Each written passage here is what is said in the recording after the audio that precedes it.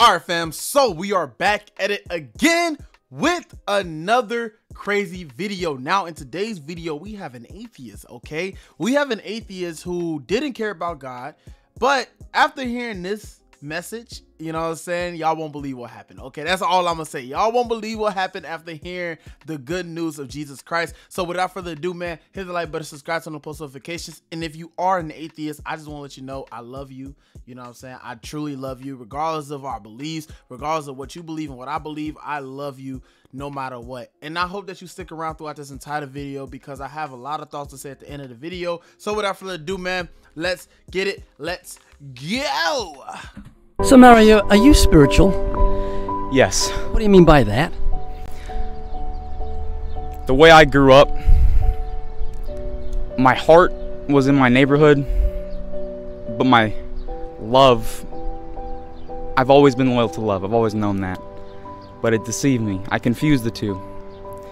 If you confuse the two, it lets you down. And if you have to pick yourself up. You can't let anybody else pick yourself up. Is that what you mean by spiritual? Just self-improvement? Or yes. Just talking about God? Self-improvement. That's what I believe in. I believe in all religions have a universal meaning. I believe in the power of the universe. I believe that we're all just human and we're all here to spread love, and that's all I gotta do. So, do you think God created everything? Do you think evolution created everything? We can never know, ever. Well, you may not be able to know. I know. You can know within. You hear that, Mario? I know. You don't know. Yeah. You can't say we can never know. That's limiting your knowledge. Do you ever think about how amazing life is? I mean, look at the blueness of the sky and the sun. Do you ever think about the sun, how incredible it is? It's 93 million miles away, and it's just warm enough to ripen your tomatoes. Any closer, we're all dead. Further away, we're all dead. Do you ever think about how amazing that is? I do. So how did it get there? I had to learn it myself. I had to go within, and nobody can teach it for you. You have to go within, and you can unlock the secrets to the universe if your loyalty lies in the love for yourself. That's it. You love yourself? I do. You love God? I love God, but in my mind, God is the entire universe. So I love the entire. That's called pantheism. There's a difference between the painter and the painting.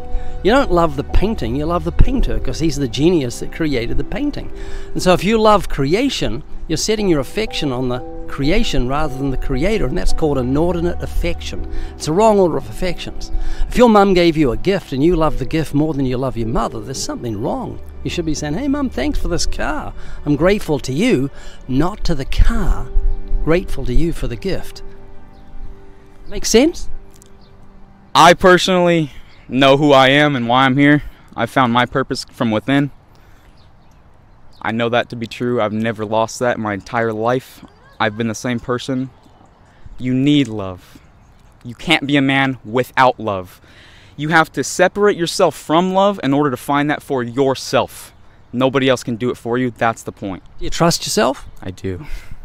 Let me ask you a question. Spell the word shop. S-H-O-P. What do you do when you come to a green light? G-O. Good work. Spell the word silk. S-I-L-K. What do cows drink? M-I-L-K. No, they drink water. So never trust yourself, because we are easily deceived. The Bible says he who trusts his own heart is a fool. A lot of people are dead because they trusted their own heart. They made judgments. I can beat that truck and overtake this car, and they couldn't. Wrong judgment. Let me ask you another question. You said your concept of God is that he is the universe. Yeah. Do you think God is happy with you or angry at you? Depending on what you do, God will love you for it either way. That's what I believe in. So how are you doing morally? As long as you stay true to yourself, God will love you. It doesn't matter what you do, as long as you know in your heart you're doing it for the right reason, love. You have nothing to worry about in this world whatsoever. It's called faith. Let's see how you're doing. Do you think you're a good person? Yes. How many lies have you told in your life? I've lost count. Okay, what do you call someone who's told lies? A liar. So you've blown that one. Have you ever stolen something, even if it's small? Yeah. What do you call someone who steals? A liar. A thief. If you deny that you lie, steal, cheat, and deceit, you become those things, and that's what you have to understand as a human is that you can't lose yourself in yourself, because that's the double-edged sword of love. It's out there. You just got to find it for yourself in order to truly know what it is. And I just want to push that to everybody. That's Okay, Mary, you were saying that you found yourself. What are mankind's origins? Where do we come from? women. Yeah, but I mean originally. I don't mean from your mother. I mean, what's the origin of humanity? Authenticity and love. No, the origin. Where did we come from? What was in the beginning? Man and woman. Yeah, but for man and women, who created man and woman? A higher power. Who was that? God. Okay. Why do we exist as human beings? To love. Okay, and where are you going when you die? Whatever you did here, it depends. Okay, that's true. Now, third commandment, you should not take God's name in vain. Have you ever used God's name in vain? Okay, would you use your mother's name as a cuss word? Never. Never, because you honor her, but you haven't loved and honored God. You've used his name as a filth word to express disgust, which is called blasphemy. So serious, it's punishable by death in the Old Testament. Appreciate your honesty and your patience with me. Now, Jesus said, if you look at a woman and lust for her, you commit adultery with her in your heart. Have you ever looked at a woman with lust? Yes, I'm a man. Have you had sex before marriage? Yes, I'm a man. So, Mario, I'm not judging you. You judge yourself. But you've told me you're a lying, thieving, blasphemous, fornicating adulterer at heart, and you have to face God on Judgment Day. If he judges you by the 10 Commandments, I've looked at 4, you're going to be innocent or guilty. Guilty. Heaven or hell? Hell. Now, does that concern you? Deep down, yeah. And it horrifies me. We've just met. I love you. I care about you. The thought of you going to hell just breaks my heart. Do you know what death actually is? According to the Bible? Ultimate enlightenment. Well, no, it's wages. It says the wages of sin is death. God's given you death as wages for your sin. He's paying you in death. He's given you capital punishment. Like a judge looks at a heinous criminal who's raped 3 girls and then murdered them. He says, you've earned the death sentence. This is your wages. This is what's due to you. And sin is so serious to God, Mario, that he's given you capital punishment.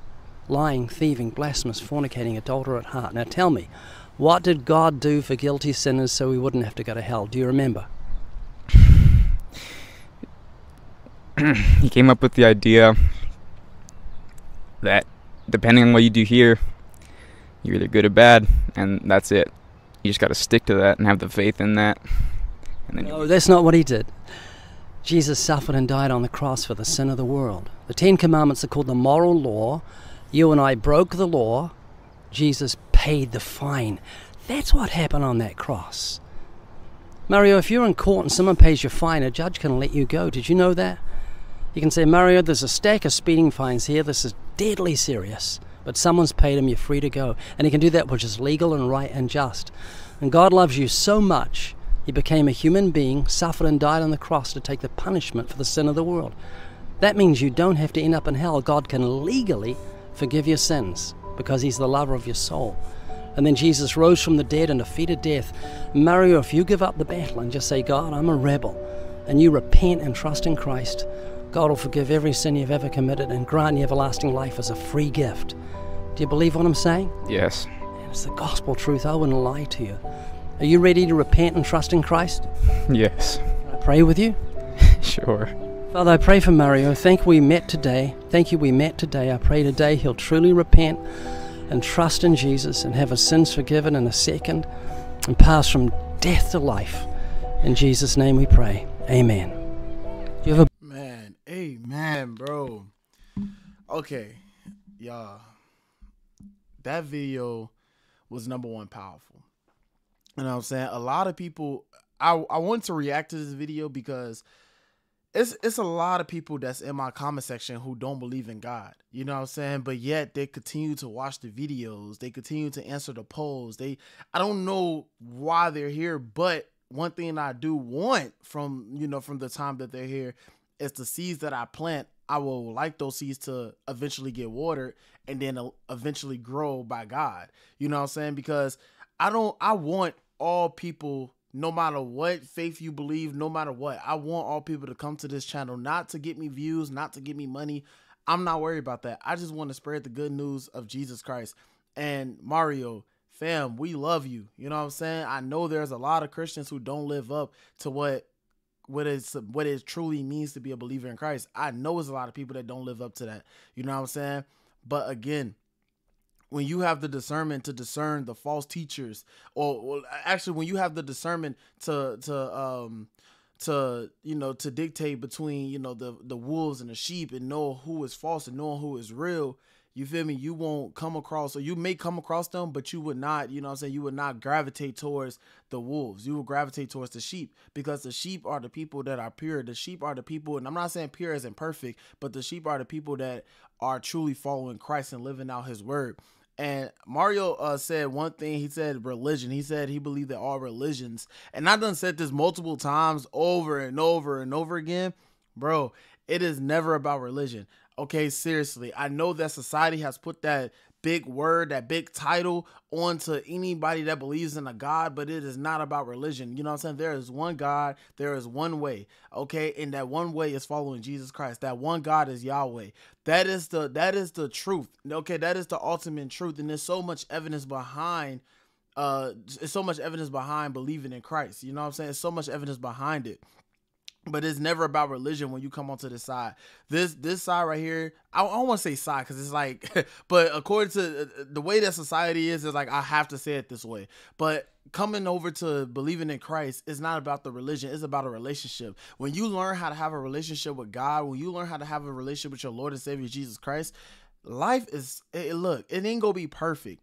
You go through situations still. Life go still be lifing, okay? You nothing's not going to stop, okay? Like you're not just going to automatically become rich, or you know what I'm saying, you ain't never got to pay a bill again. Like that's not what happens when you come to this side. But when you do come to believing in Christ, what happens is that you have a level of peace. You have a level of joy. You know what I'm saying? Like I'm going through situations right now in my life, but I'm at peace. I'm not stressed, okay? And that's the biggest thing that I noticed when I came to Christ and started to trust in Christ more in my life, is that I started to have peace. You know what I'm saying? But when I was trusting in my own self, and like Mario said, he said, believing in your own self, that's when you start to, you know what I'm saying, you start to stress about things that doesn't go your way. You know what I'm saying? You start to rely on yourself so much, and we can never rely on ourselves, bro. We can never depend on ourselves for real. You know what I'm saying? The Bible tells us that my people will my people will perish for the lack of knowledge. The Bible tells us that, and a lot of people don't have the knowledge of Jesus Christ. They don't have the knowledge of what he done on that cross. They don't have that knowledge, and they need that knowledge, because this is the truth. This is the way. You know what I'm saying? Another thing that Mario, I don't know if Mario said this or if the guy that's doing the video said this, but don't worship creation. Oh no, the guy that's doing the video said this. Don't worship creation. A lot of atheists or a lot of spiritual people, they worship creation. You never want to worship creation rather than worshiping your creator. That's why it's like, okay, you're a Christian, and then you got a lot of Christians like myself who say that, oh, crystals, they're demonic, they're this, they're that. Yes, it is. You know what I'm saying? Because a lot of people are putting their faith into an object rather than putting their faith into the person who created that object. But the person who created that object did not create it for that particular reason. When I say person, I'm not talking about an actual man who created it. I'm talking about God who created all things. That's what I'm talking about. You know what I'm saying? And people may ask me like, bro, why do you believe in God? Why do you believe in Jesus? I had somebody comment on my video. He said, bro, you fell so far away, I had to let you go. I fell far away because I started believing in truth. I fell far away because I stopped doing the politics. I fell far away because I truly want to plant seeds and spread love, and honestly plant seeds to people that don't know the truth. I fell far away because of that. I didn't fall far away. If anything, I became closer to God than I ever been before. You know what I'm saying? But people ask me like, bro, why you believe in the Bible? Why you do this? Why do that? If people, ask me these type of questions, and I could tell them simply, number one, the Bible isn't a consistent thing. It's a consistency. You know what I'm saying? When you read the word of God, it's consistent. You don't have, and then remind you, people always say, oh, the Bible was written over all these thousands of years and it was changed this amount of times. And the Bible was changed so many times, and it was written over and over again. Let's say that is true. If the Bible was written this many times, how can you explain to me how there's a consistency throughout the Bible? You have 40 men, 39 Jews and one non-Jew. all lived on 3 different continents, 3 different languages, but yet the Bible coming to a consistent pattern of, it's not like, oh, First Corinthians saying this, but then you got Matthew that's saying this, or you got Paul who written this and who's saying this, but then you got Zechariah who's saying this. You know what I'm saying? It's like, it's a consistent thing. It's not no, oh, this person said this though, that person said this. And then a lot of times people don't read the Bible in context. So of course people are not going to understand the word of God because they don't read it in context. When I sit there and I read the word of God, I have to look at it from eye lens of like, okay, let me look at it from this sense. Okay. And if I don't understand it in this sense, let me go to a different version of the Bible and maybe I'll understand it in this sense. It's all a consistent base. Okay. And that's just truly why I believe in the Bible. There's multiple reasons why, but I don't want this video to be so long about why Jalen believes in the Bible. I just want this video to simply be for people that are atheists, for people that don't know God. Come to God, come to Jesus Christ, believe in Christ with all your heart, repent. The reason why this man was crying, it wasn't because, oh, he was feeling guilty about his things. Trust and believe me, this man just truly felt the Holy Spirit. You know what I'm saying? Because when a person is crying by hearing the good news of Jesus Christ, a lot of people that don't have an open heart to it and they have a hardened heart, they won't feel nothing. You know what I'm saying? They kind of like, man, I don't want to hear that. You know what I'm saying? But a person who comes with an open heart, who's willing to hear things and hear other people's opinions on things and honestly seek truth, that's when that person starts to get a little bit emotional, because it's like, dang, this, like, wow. Like, this man just basically told my entire story without telling my entire story. And that's why Mario started to cry, because he started to feel that conviction. He started to feel that conviction of the things that he have done. You know what I'm saying? He started to feel that conviction because he realized that he's not as he thought he was before, you know, he came to this person and talked about God. You know what I'm saying? He was really big on the self-improvement, but now he's going to be really big, not just in the self-improvement, but telling people to improve their lives by knowing who God is and knowing who Jesus Christ is. He can use his talent for God's glory. That's why we're here. We're here to use the gifts that God has given us for his glory, to plant seeds, to win souls, and to live a life that is dedicated to him so he can receive all the glory. That is why we're here. We don't need to receive all the glory, because what he has done for us, he deserves all the glory. You feel me? He deserves all the glory, man. So if you are an atheist and you're watching this video, I will continue to pray for God's lost sheep, because that's what you are. You are God's lost sheep, meaning that doesn't mean you're stupid. That doesn't mean you're dumb. No, it just simply means that you don't know who Jesus Christ is. And the Bible tells us that he leaves the 99 to find the one. So therefore, you're that one lost sheep that needs to be found. So he's going to leave all people that truly believe in him and that's living by his word to go find that lost one. You know what I'm saying? So, hey, man, I love y'all. I hope this video blessed y'all. I hope that a lot of people, you know, listen to the end of this video. And I just hope that I planted some type of seed in your heart to truly just come to Jesus Christ. That's all I want to do. I don't care about views. I don't care about money. I don't care about fame. I just want to make sure that when I get to heaven, I want to make sure I'm seeing people that used to watch me on earth in heaven also. I want to make sure that I did my duty so I can get a well done, my good and faithful servant from the Lord above. That's what my duty is.